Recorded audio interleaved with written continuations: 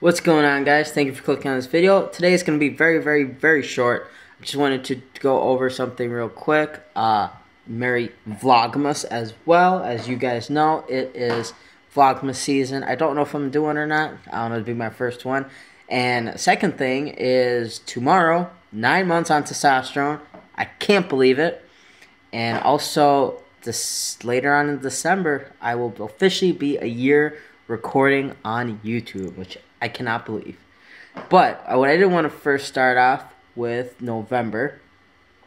Speaking of November, with the testosterone, all that, I want to go over like how much hair I actually got for the month. Now, keep in mind, the last time I shaved was September 23rd, 24th.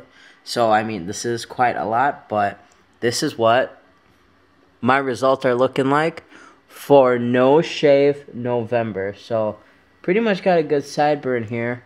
Got a fully thick mustache that's pretty noticeable. Same thing with this same side. Got there. Got a lot of like hair down here too. You can see like my chin.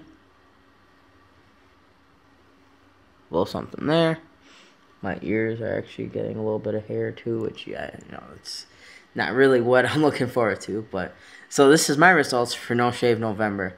I don't know if I'm going to shave like today or just wait for this thing to go away before I shave. But and I also haven't haven't really thought like, do I want to shave or do I want to keep this or what I want to do? So, but I'm pretty sure before Christmas I will have a clean, almost a clean shaved face. We'll see. But thank you guys for checking this video. Like I said, it's just short. Just wanted to go over my no shave November results and 9 months on testosterone. This is what I've got growing for facial hair and not shaving for about October, November, about 2 months. So thanks for clicking on this video, guys. You guys have a wonderful day.